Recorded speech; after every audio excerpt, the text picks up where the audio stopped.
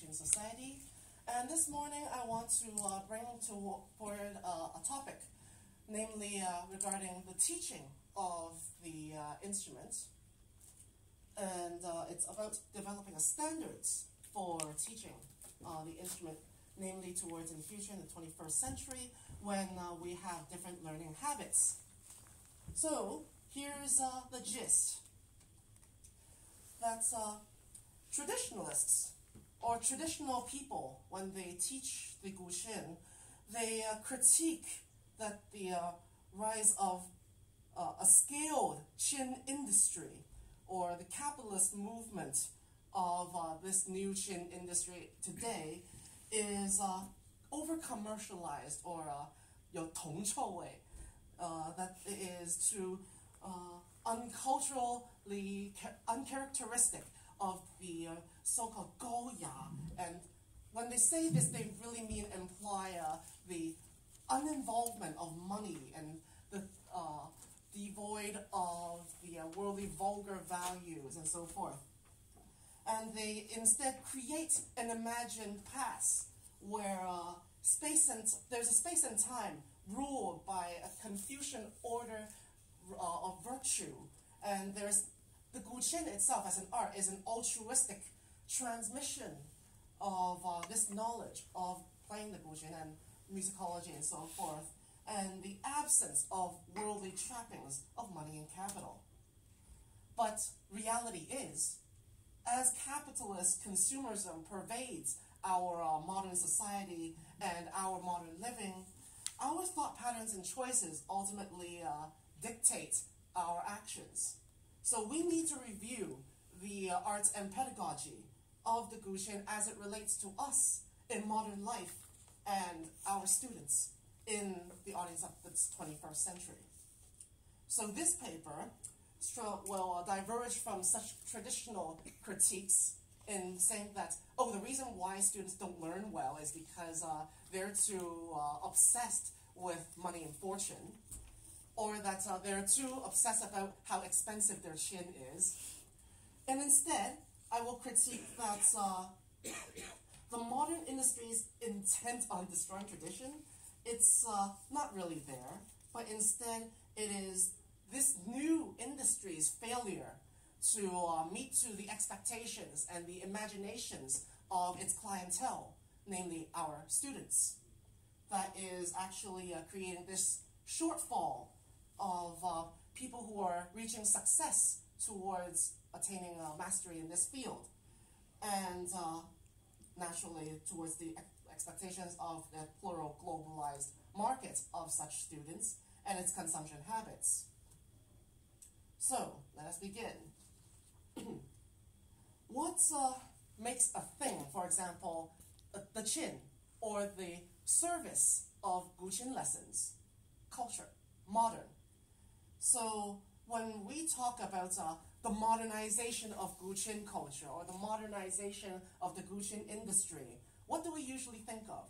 Well, if you think of the critiques that people have made, such as the examples I've listed before, they would say that, oh, you need, for example, standardization, for example, exams, or ways to tell which piece is harder, and so forth.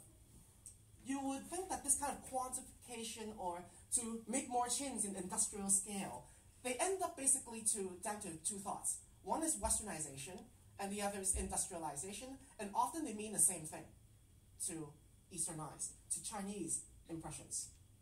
And in contrast, tradition, the Chinese thing, is seen as a counterpoint or an antithesis to that, namely that of the anti-capital and the anti-Western, and arguably even anti-universal.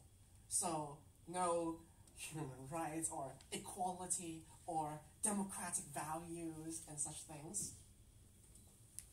And when we come to the critique of this idea of industrialized commodification and the creation of something, usually art, the earliest person we can go back all the way to the Greek philosophers. But when we really think about what it means to us as modern people today, we begin with Walter Benjamin, the German philosopher in the 20th century, when he wrote, at that time, the much debated Art in the Age of Mechanical Reproduction. And in that work, he wrote that in the past, say you have a Greek person making a statue out of marble or something like that, you can only create one statue. That statue is real and it's authentic because some guy has labored it for hours or days or months and so forth. But with the birth of the printing press, one guy has an idea, writes a story, prints the thing, and hundreds of thousands of copies spew out from there.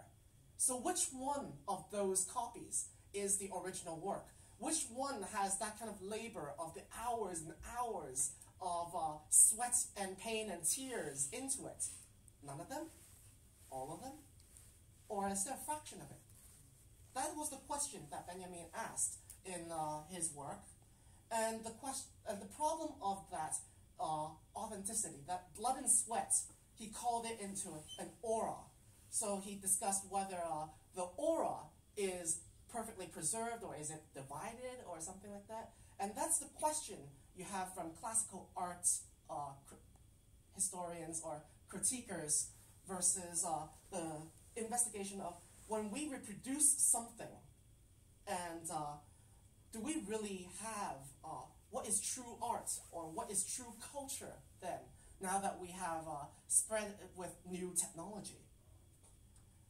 And if you move forward along in time in the 20th century, you have Theodore Adorno and Guy Debord.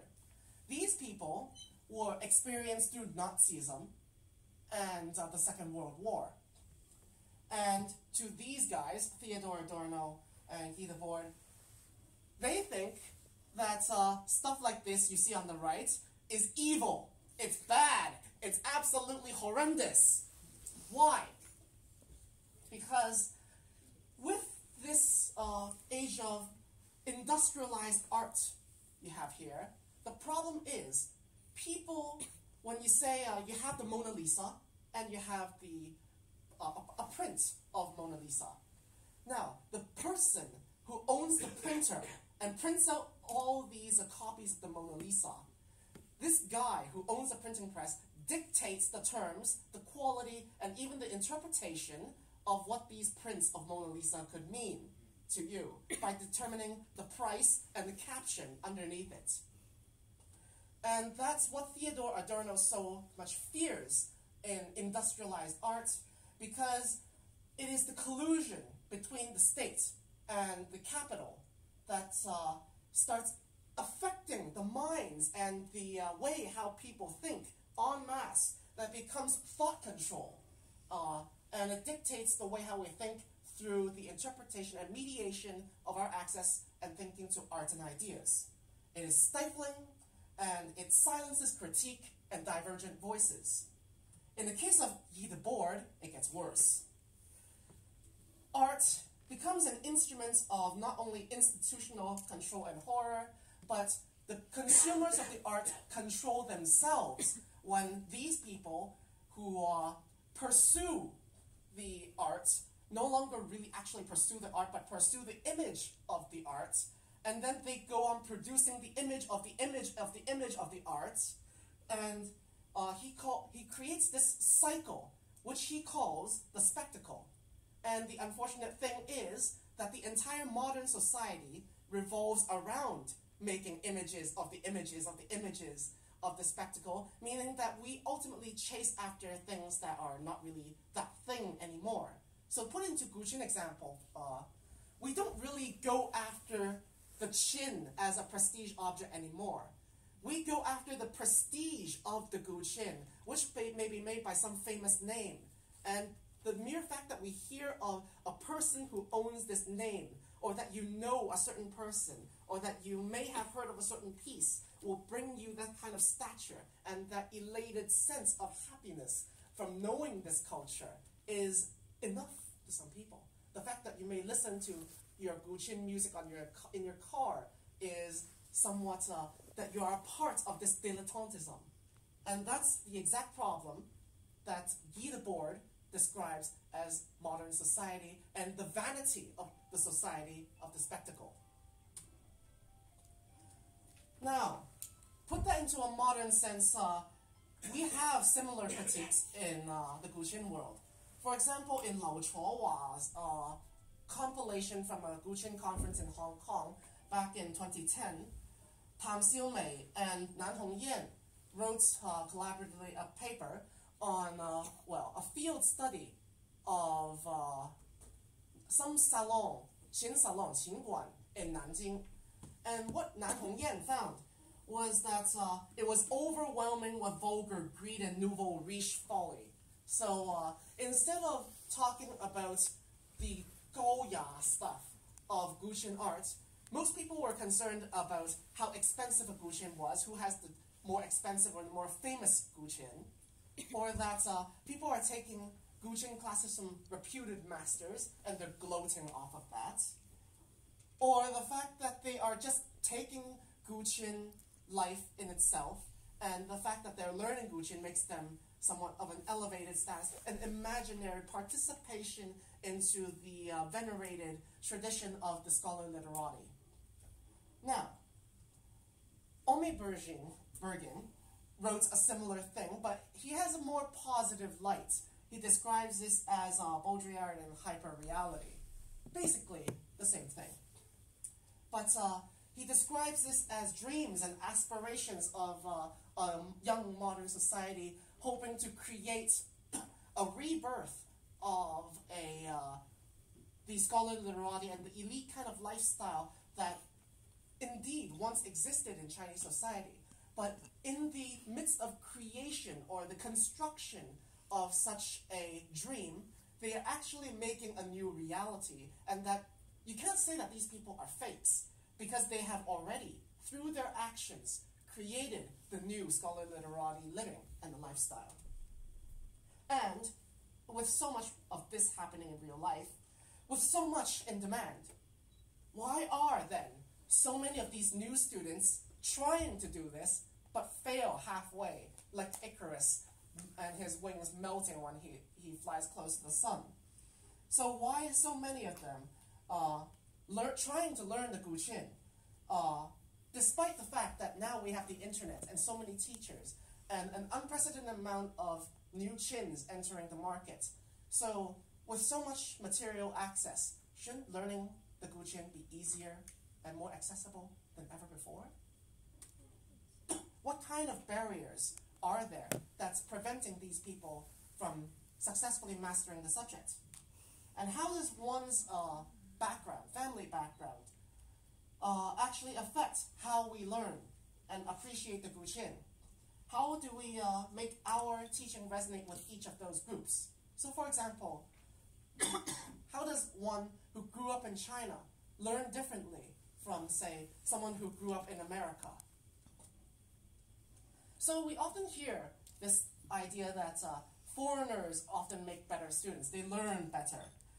Gao Hong, a famous Pipa teacher who now teaches in America, wrote in a Weibo essay not so long ago, around March, saying that there's a common question that people keep on asking her.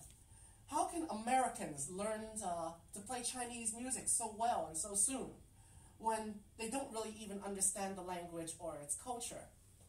And I find this to be hugely ironic, considering that I grew up in a North American society, and it's usually the Asians who learn things faster and with more depth, because it's the Asians who often study harder for exams and remember more things, and they're the usual nerds.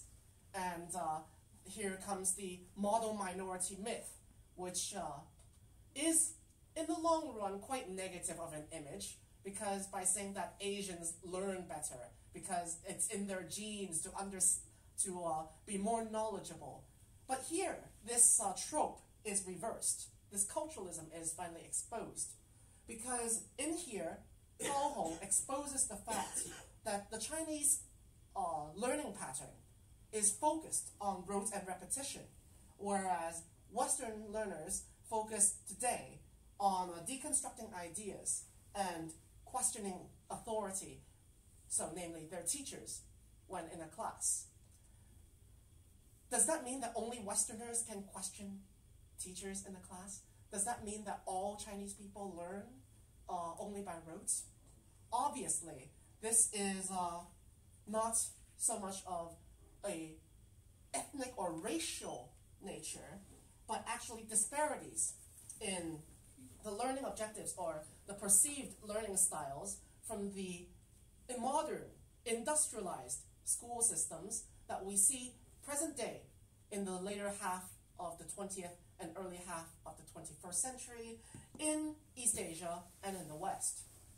Namely, the thing that is being critiqued by those traditional Qin artists is this unfamiliarity or the rejection of the modern school system in contrast to their perceptions of what they received as their Qin education in form of 口传心授 or oral transmission and their 师徒关系, their magister-magi relationship. So, let me give you a bit of a counter example, if I may. In the past, not every person who studies the Guqin studies in the way that we have in terms of slowly getting a piece, learning our fingerings, and so forth. In the past, there are another group of people who actually received the Guqin education, say, within one day, and then they're suddenly thrown on stage. And these people are the Yayue court musicians. The way how they're taught are recorded in ritual manuals, such as the 判公礼乐书, where they have a very short description of, for example here, of a bare bones training curriculum. They're basically thrown a chin, and they're taught that when the orchestra plays a certain note, they are to basically play rapid successions of the same pitch on 2 or more different strings. And the way that they remember the positions, as you see in this illustration here, they're taught to slip and glue slips of paper with the pitch names attached to a certain position.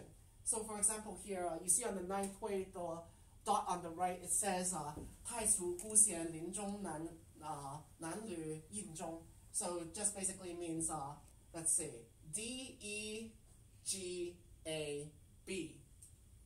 That's just what it means. So when the rest of the orchestra plays a certain note, they just go like ding dong ding dong ding ding dong ding dong ding ding dong ding, like that. So that's all they need to know. So all they need to do is just look down on the chin when the orchestra hears that sound, they just keep on playing. That's all the education that they receive. So it's not exactly there's only one way to learn the Guqin. It depends on how much they need to know for what purpose that they serve. So similarly, today, we must consider the students' expectations of learning the Guqin as a conduit to Chinese heritage. Or there needs to be a more varied, a generalist, demand-based kind of context curriculum for the instrument and the musical tradition altogether. Meanwhile, modern students need to look forward that not only today do they need to learn heavy with a performance-based curriculum, playing a large range of traditional repertoire, but they also have a need to learn how to transcribe and play modern pop repertoire. Now, in the past 10 years, I know that Master Gong Yi and many others have been transcribing and publishing pieces in of new Guqin repertoire, coming in from new compositions, be it transcription of pop songs and so forth. But to date, there are some books on Dapu, but there are very few introductions or methodologies to learning how to transcribe a certain piece from another instrument or in your head, composition in other words, onto the Guqin. And the current way of teaching the Guqin does not teach this skill of transferring the music in your brain onto your fingers. And that would be essential to our current curriculum, for example. Or, for another example, how we use the right tuning. How do we determine what right 调性 to use when we're transcribing a certain piece from a certain scale, for example. This kind of skill would be essential, but is not taught in the current curriculum. Just a few days ago, in the master class, someone asked Master Li Xiangting, there are many pop songs going on. Is it possible for you, Master Li, to transcribe a few? And Master Li didn't know how to respond. My initial answer for her would be, well, why don't you do it yourself? But I know inside myself that the answer to why she was asking this question in the first place is because to her, it didn't occur to her mind that she had the skills or the need that she would need to get down and do it herself. Because she was not taught of the possibility that she needs to and should be doing this work herself. Just a quick reminder that we are now 20 minutes into the presentation. How much you said? Now it's 20 minutes, so oh dear. just for you to know. I'll make it quick. So overall, the same thing. And the problem is with the rote style of drilling, especially in the modern curriculum when they drill on not they don't start with Xianglongcao and Xiaoyin and so forth with actual pieces. They don't learn technique from playing the actual pieces themselves, but with drills and exercises. The problem is that this becomes a kind of purely technical exercise and they become conscious about it, and they enter into what I call exam mode. And when in this kind of exam mode, they realize that this stuff is only important for the sake of the next drill or the next text. And they will know subconsciously to forget it afterwards. And this is the cause of inauthentic learning. And a person's attention span can only go for so long. In my experience of teaching Guqin students, only a year. So if they stop playing for a long time and pick it up again, usually they will remember what they learned in the first year, but what happens afterwards is another question. So my example is a girl named Student E, I shall call her, and she is so used to the exam mentality at school that when I give her a piece to memorize, she can memorize and understand concepts and techniques and songs very quickly. But as soon as she's passed a test that I have arbitrarily given her, within 2 weeks she will have forgotten everything. And that's the problem with basically the East Asian or the 19th century Prussian school model. So my advocacy would be to see from the strengths and weaknesses of this and to capitalize on that in the best way possible. These people are able to process large amounts of information and are able to do research on their own. To that end, we should provide as much information as possible on paper or in digital resources and allow them to search for it when the need arises. They will learn when they feel that they need to do this.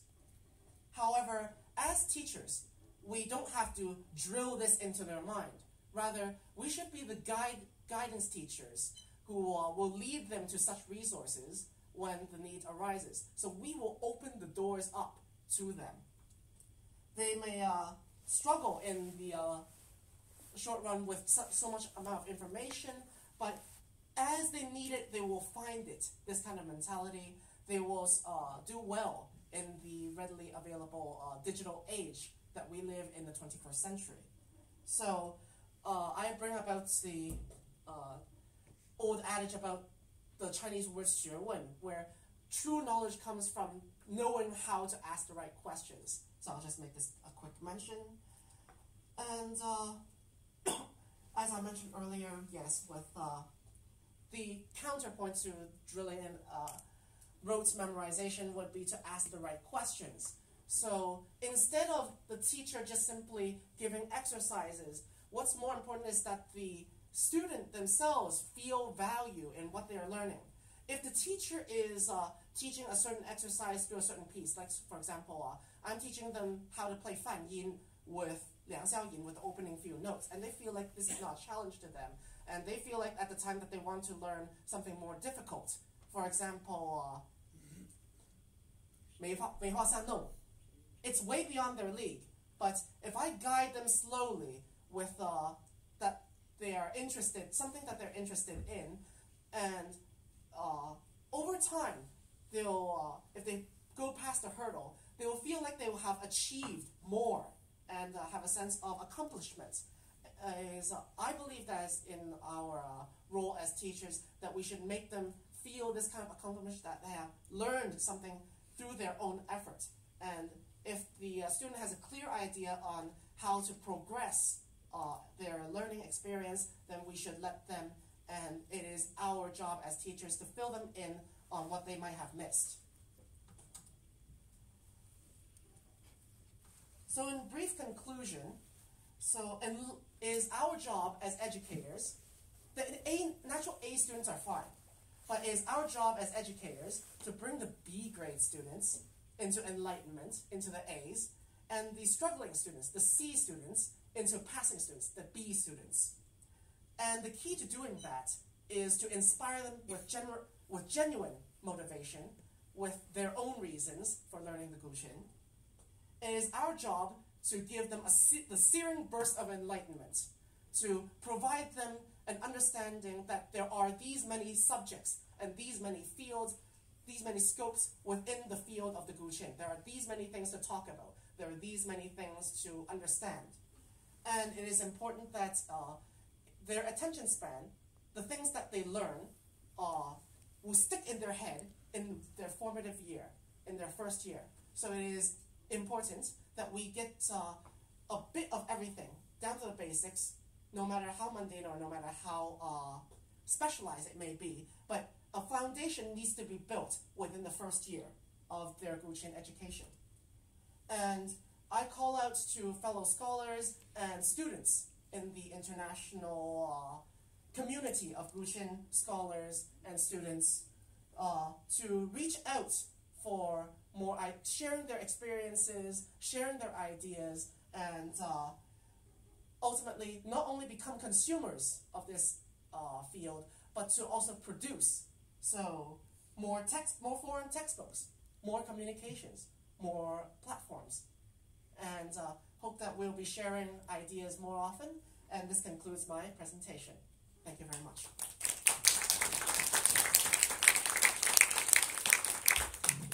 Before we go to the question, I actually would like to make a comment. I like the references you made with Adorno and Benjamin. There's really a problem with copies, as we also saw in my presentation with Baudrillard, and which copy is more real, more fake, or more authentic. Yes. I would suggest you look into Paul Ricoeur and the French, because I think they have a very interesting perspective to what is a work of art. And Paul Ricoeur, he sees the work of art with the emphasis on working. So if you have an encounter with something, even if it's a bad copy, it will work somehow while you interpret it. Actually, the working Absolutely. of the art. So it could actually be a print or a secondary copy, as long as it works in you. And I think that would be interesting to look for. I'm actually applying Adorno and Debord's theory specifically to the product, not the art, of Guqin education. So Guqin classes you get in salons.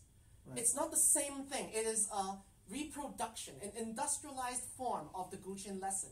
So whereas in the past, you have the authentic form of you sit across from the master and you get a piece slowly passed down to you. Now, it's textbooks and class, a standardized form. It's no longer that if you have a question, the teacher can flexibly answer you. That's what I'm trying to get at with industrialized Qin lessons. Correct. Okay, so any questions?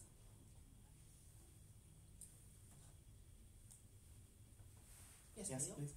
So your students, mainly talking about young students? The youngest student I have was in grade 9, Zhongshan. So that would be around, 14 years old? But the bulk of my students, as you see in this picture, are university undergrad age students, so 18 to 24. So it doesn't include students in mid-age? Oh, I also have people who are in working age. Yes. And maybe So the basic. method. So basically, 18 and above. I've had students who are like in their 60s and 70s as well. Do you think the method can be the same, like to young student and to older student? Yes. The greater difference, I find, is cultural, or so-called cultural. What I would like to call is their education upbringing. So it depends on whether they're brought up in an Asian school system or whether they're brought in a modern Euro-American school system where they're encouraged to think for themselves, challenge this teacher, and do critical thinking. You'll find that in university, especially university professors around here, you'll find that it's very difficult for you to pull Chinese or East Asian students to ask questions in class. That's the problem I'm picking at right here. We have time for one last question. Anyone else want to ask or add something to this?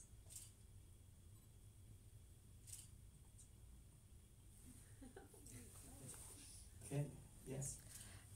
You mean the industrial style teaching, but not every student have the same time and they always in the same speed learning. So how you differentiate that in the one group?